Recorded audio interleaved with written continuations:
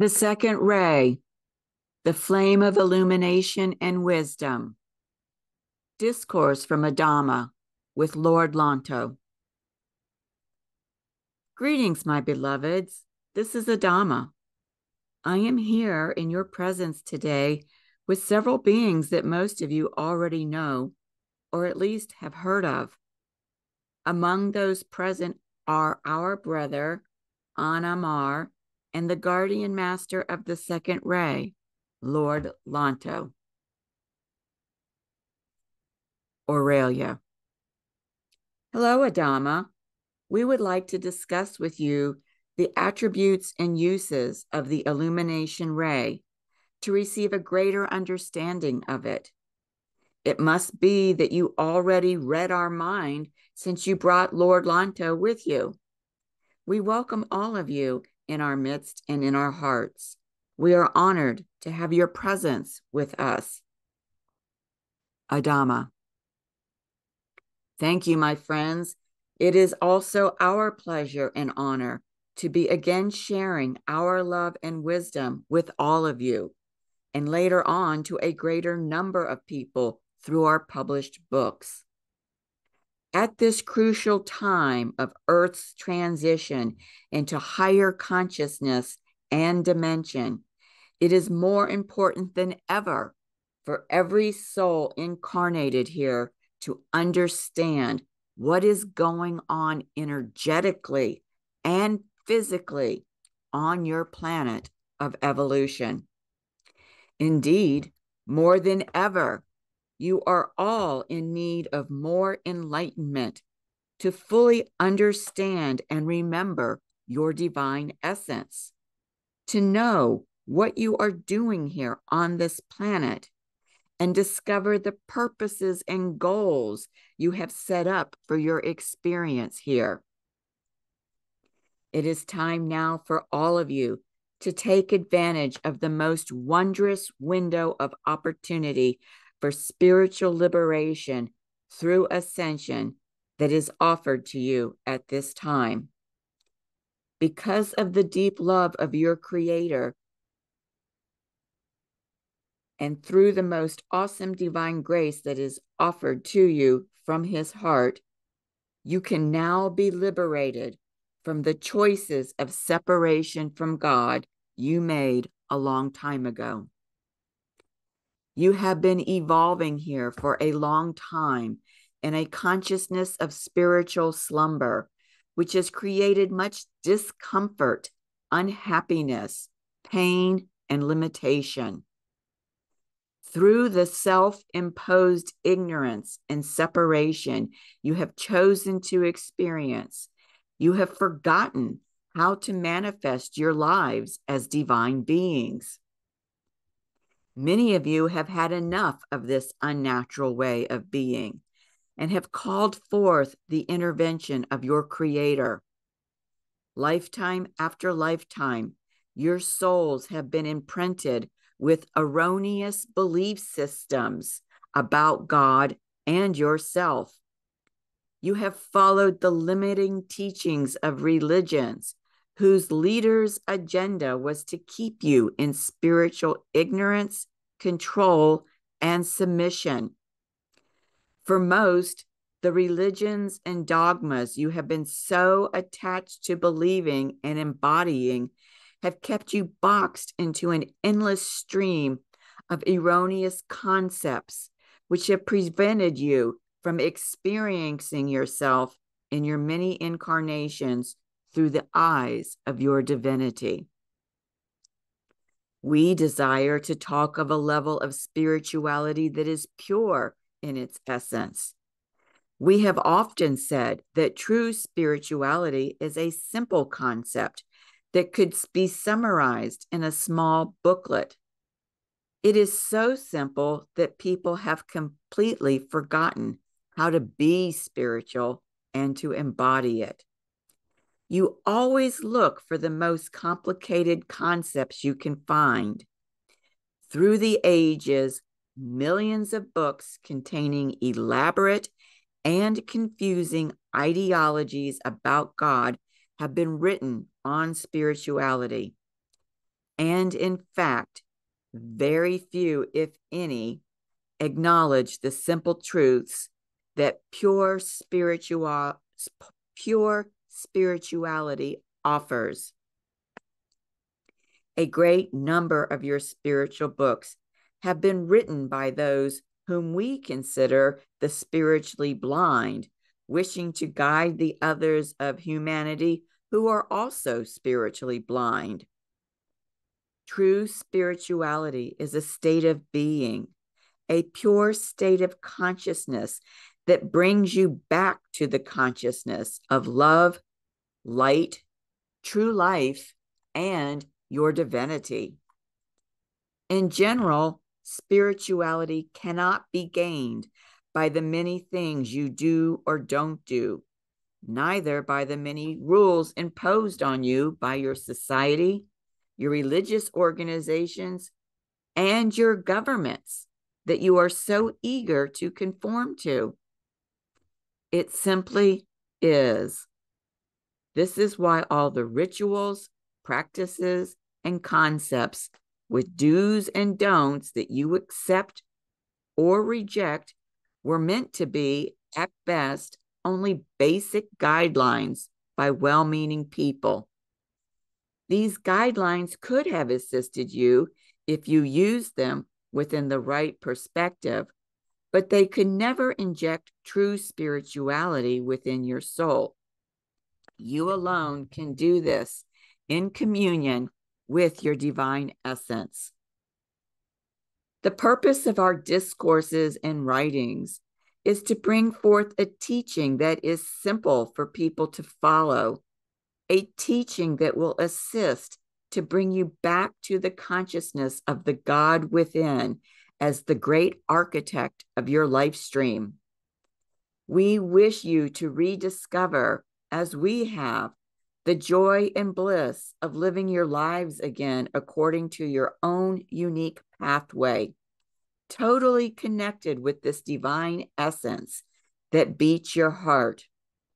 We wish you to remember at all times that this divine essence that is alive and active within each of you is the only true source of all that you can be, all that you can know to manifest your daily lives as divine beings.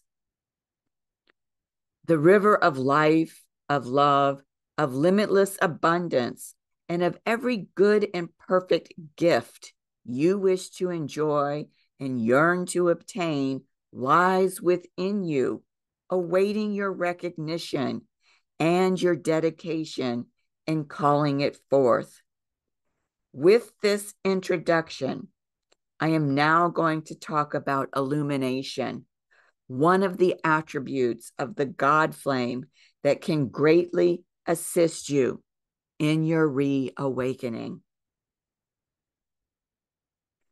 The ray of illumination represents God wisdom, true knowledge, and enlightenment in all its various facets.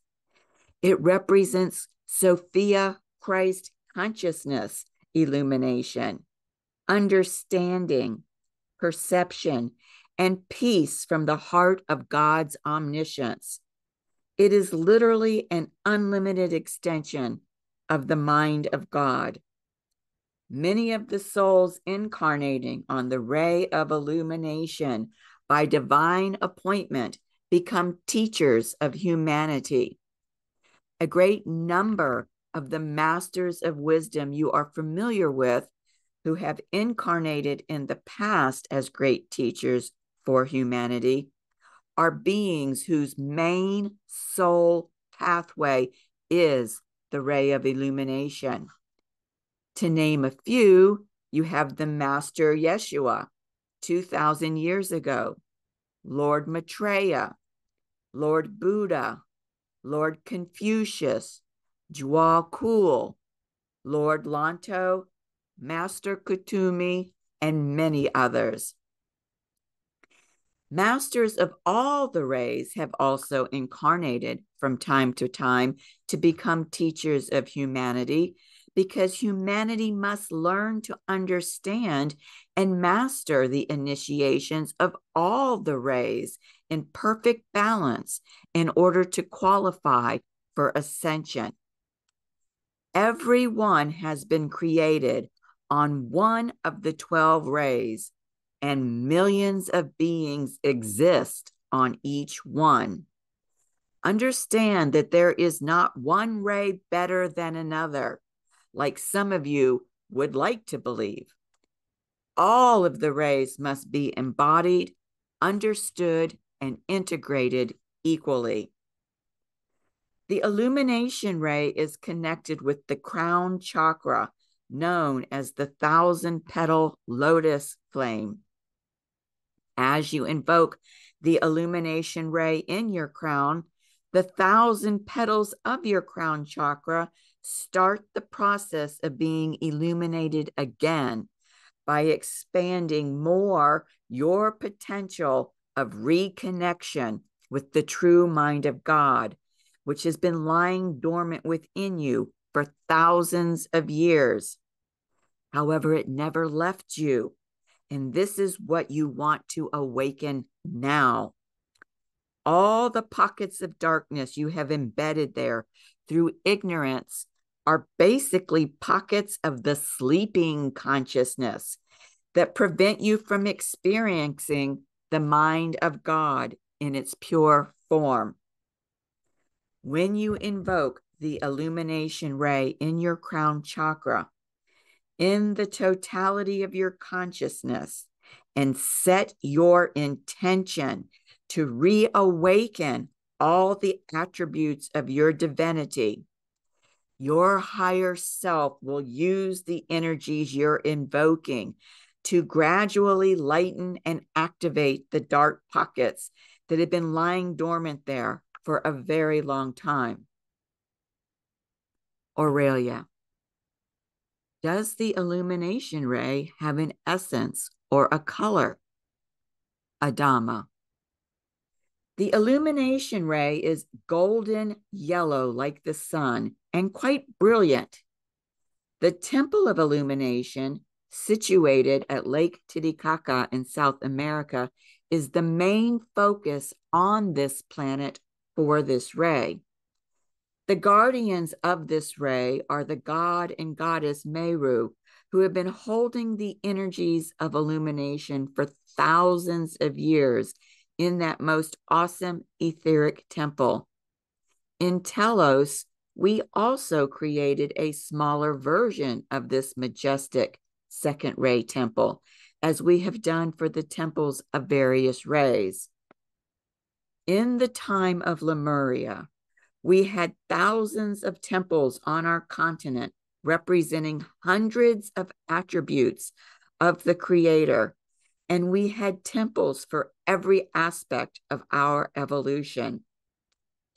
We had over 100 temples dedicated to the various rays alone. My beloveds, understand that there are many rays you are not yet aware of. You know of 7 and of the 5 secret rays, and there are many more.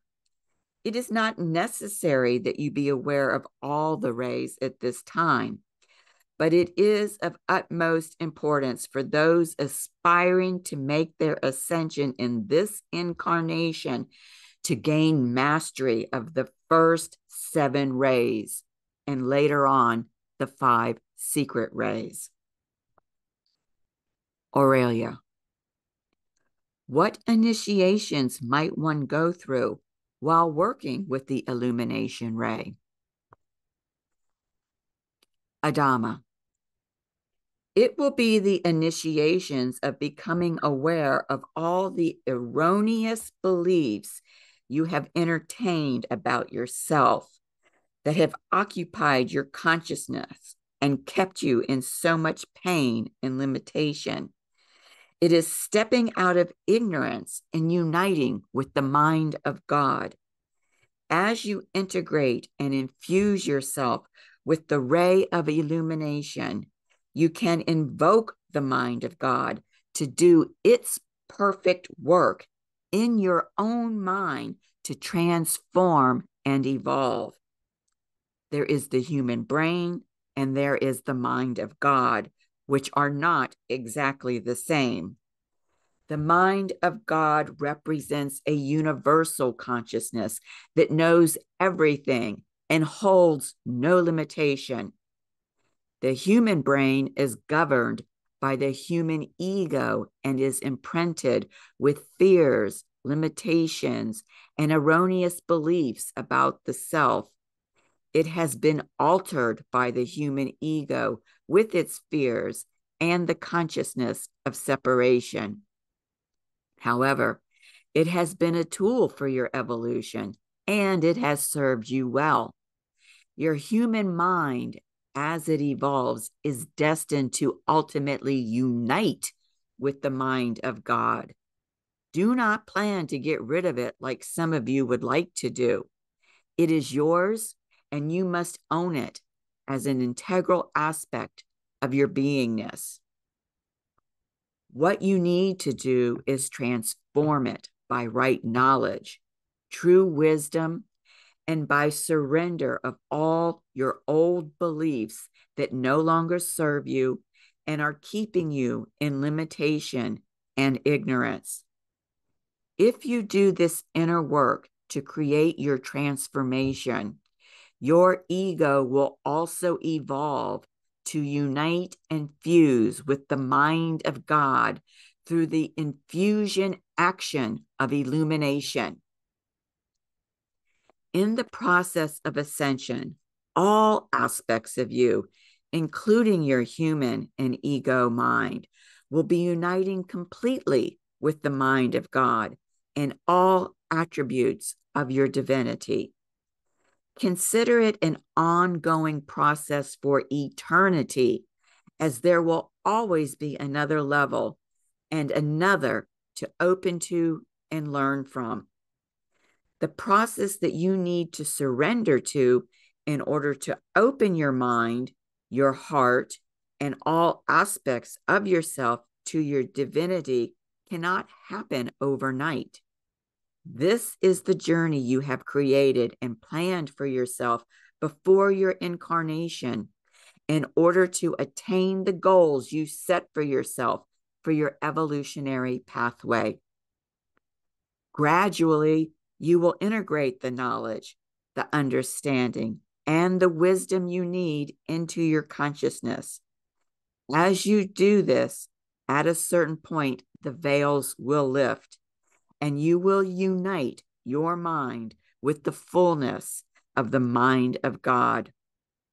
If you don't wish to do your homework and you choose to stay in your present state, maintaining your erroneous concepts and belief systems, it is your choice.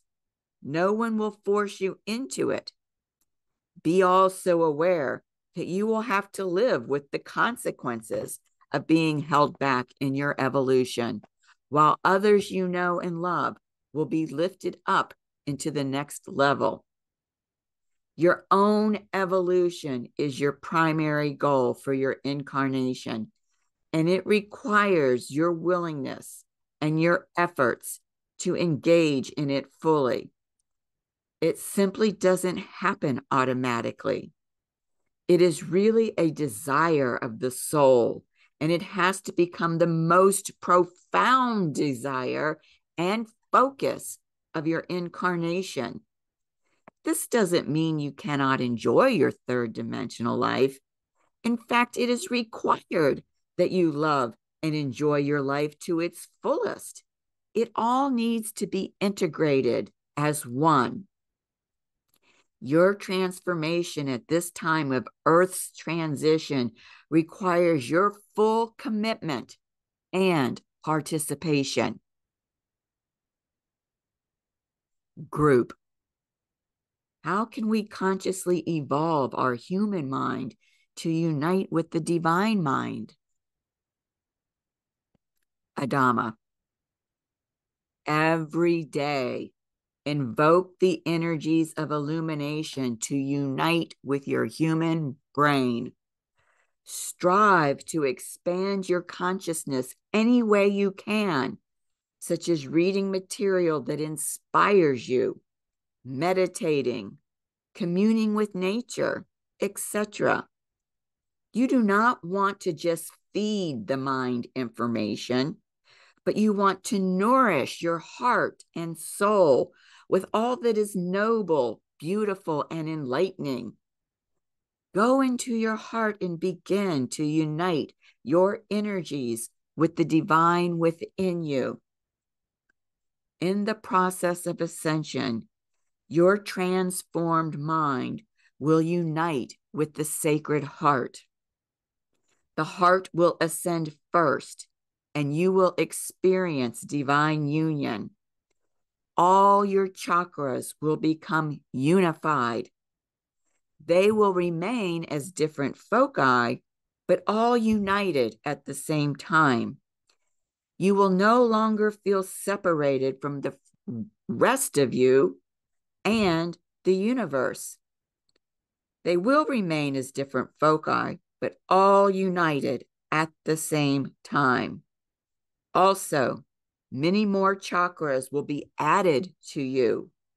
You see how powerful that is? This is why an ascended master is an enlightened being. You don't have to wait for anyone's permission or nudging to start the process.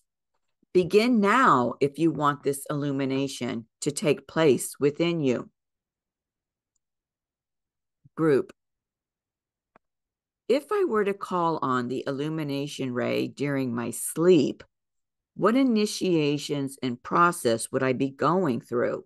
Where would I be taken? Adama. We suggest that you call the illumination ray during the waking time. In your sleep, you know all of this. It is in the consciousness of your waking time that you need to integrate the wisdom you learn during your sleep time. Who you are on the other side of the veil as the conscious self is very well informed and has no problem. Aurelia. When I go places in my sleep time, I know that it is not necessary at this time that I consciously remember where I have been and what I have learned. I feel that it is more important that the knowledge I gained during nighttime to be integrated in my daily life. Adama. Exactly. You are not meant yet to remember your nightly adventures because they are so wondrous. If you remembered, you would not be interested in completing your third dimensional experience, and it would set you back. Once you set up your intention with your guides and masters to do and learn certain things during your sleep time, they will take you to all kinds of wondrous places that will assist you to meet your goals, but you will not remember. For example, if you want to go to the Illumination Temple, they will take you there. There are more than one on the planet, and you can visit them all if you wish. In fact, you have already done that more than once. We also have an illumination temple in our city, Telos. We have created a bridge of light between the temple in Telos, the one in South America, and in the Royal Teton Retreat, the main focus of Lord Lanto. In our realm, they are not energetically separate. We all work together as one. Group. Do we come to work on only one ray during a lifetime? Adama. Not exactly. In one incarnation, most of you work at least on two rays, a primary ray and a secondary ray, in which you want to gain more understanding. In one lifetime, you could be working on the second or third ray, but you have had incarnations working on all the other rays as well. The ray that you are working on in this life is not necessarily indicative of your original monadic or soul ray. When you ascend, you usually return in service to your original monadic ray. Aurelia, how does the illumination ray balance our mental, emotional, physical, and soul bodies? Adama, the illumination ray alone does not balance all of your bodies. Its main purpose is to assist the attainment of true wisdom, knowledge, illumination, and the integration of the divine mind. Each ray has a different action, and they all complement each other equally. Your world right now is flooded with misinformation. This is why right information is so needed and discernment so important to develop, which is also a second ray attribute. Group. Adama, would Gandhi, Martin Luther King, and John F. Kennedy be considered second ray beings? Adama. John F. Kennedy was a first ray being, the ray of leadership and of the will of God. Gandhi was a third ray being of love and compassion. Martin Luther King was also a first ray being. Leadership is mostly a first ray activity, but not exclusively. Not only beings on the first ray take roles of leadership in your world. Beings on all the rays also bring their gifts in leadership roles from time to time in order for all of the rays to be demonstrated. Group.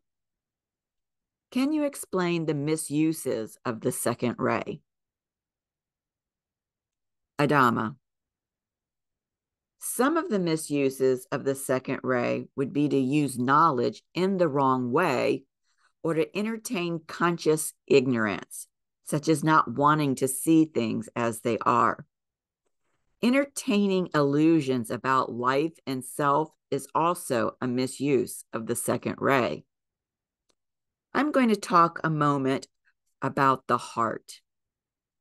The human mind and the brain are tools that you have in the third dimension that have been designed originally to always be at the service of the heart.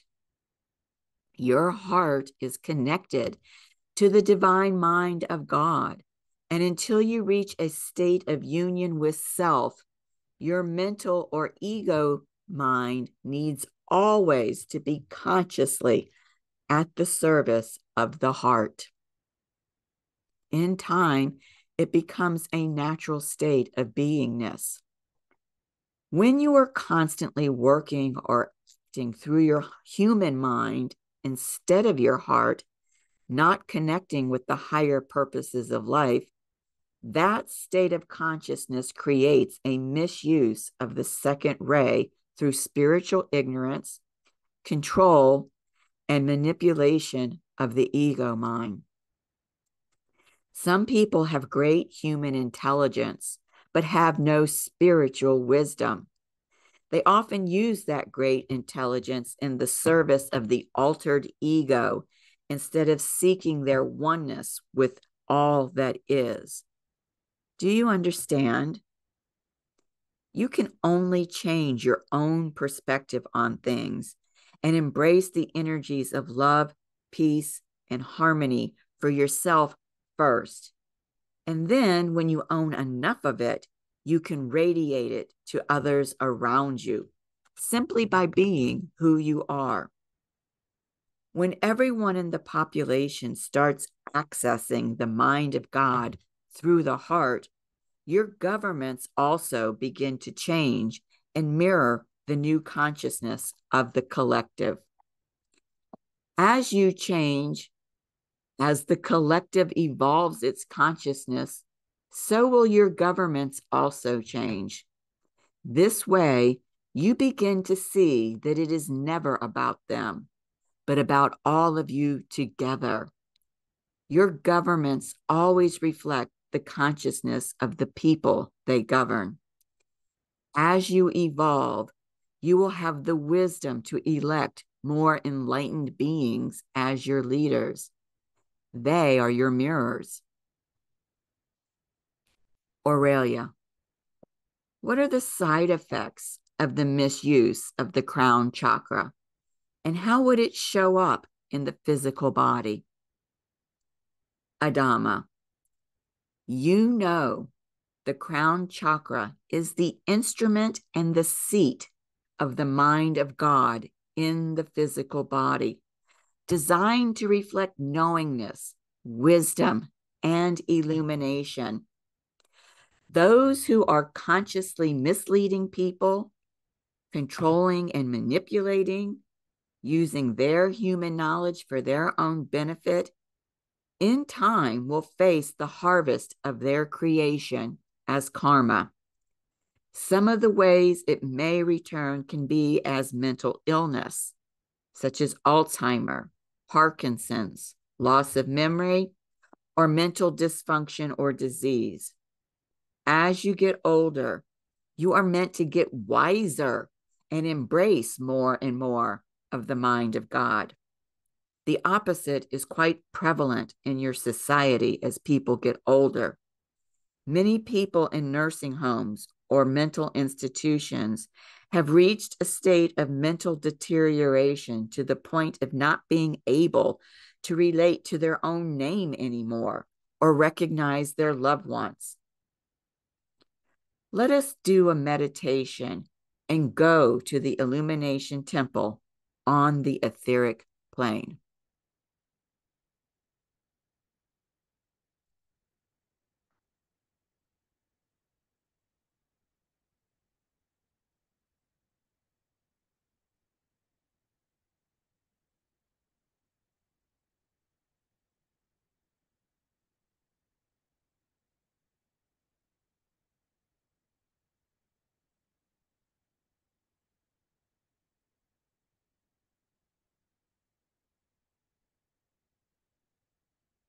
You are the face of God.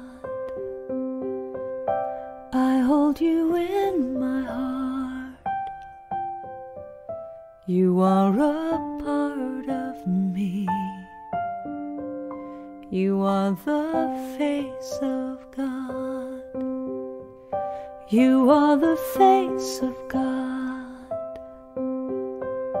I hold you in my heart.